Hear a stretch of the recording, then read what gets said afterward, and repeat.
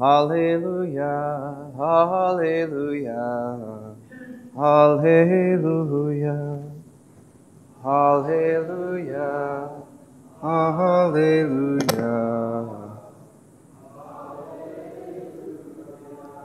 I chose you from the world to go and bear fruit that will last, says the Lord. Hallelujah, hallelujah.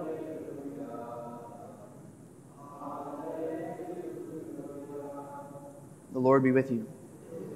A reading from the Holy Gospel according to Luke.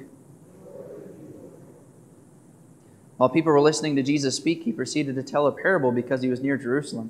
And they thought that the kingdom of God would appear there immediately. So he said, a nobleman went off to a distant country to obtain the kingship for himself and then to return. He called 10 of his servants and gave them 10 gold coins and told them, engage in trade with these until I return. His fellow citizens, however, despised him and sent a delegation after him to announce, we do not want this man to be our king.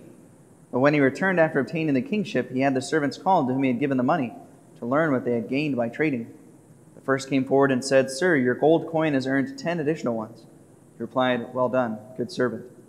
You have been faithful in this very small matter. Take charge of 10 cities. Then the second came and reported, Your gold coin, sir, has earned 5 more. And to this servant too he said, You take charge of 5 cities. Then the other servant came and said, Sir, here is your gold coin. I kept it stored away in a handkerchief, for I was afraid of you, because you are a demanding man. Take up what you did not lay down, and you harvest what you did not plant. He said to him, With your own words I shall condemn you, you wicked servant. You knew I was a demanding man, taking up what I did not lay down, and harvesting what I did not plant. Why did you not put my money in a bank? Then on my return I would have collected it with interest. And to those standing by he said, Take the gold coin from him, and give it to the servant who has 10. But they said to him, Sir, he has 10 gold coins. He replied, I tell you, to everyone who has, more will be given. But from the one who has not, even what he has will be taken away. Now as for those enemies of mine who do not want me as their king, bring them here and slay them before me. After he had said this, he proceeded on his journey up to Jerusalem. The Gospel of the Lord.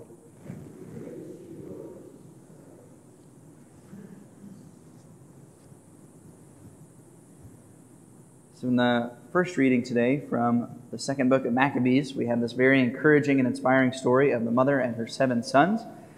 And one of the questions that calls to my mind is, what exactly is the purpose of being a parent?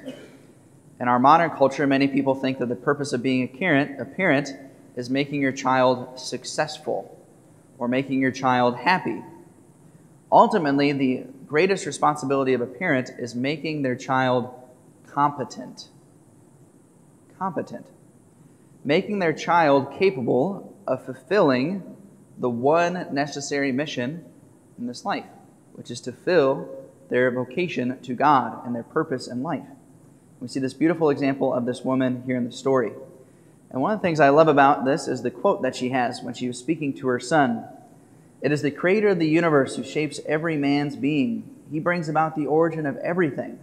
And so in his mercy, he will give you back both breath and life. In this quote, we see that she sees that even though she was extremely generous in conceiving her children, generous in carrying them in her womb, and generous in caring for them as they were younger, she never lost sight of the fact that she could never create her children. Every single one of them was created by the hand of God and therefore belonged entirely to God. I wonder how many parents think about this when they think about their children. I think one of the greatest struggles, especially for mothers, is to let go of control of their children. Sometimes the greatest obstacle, for example, for young men who want to enter the seminary, most often it's actually their moms.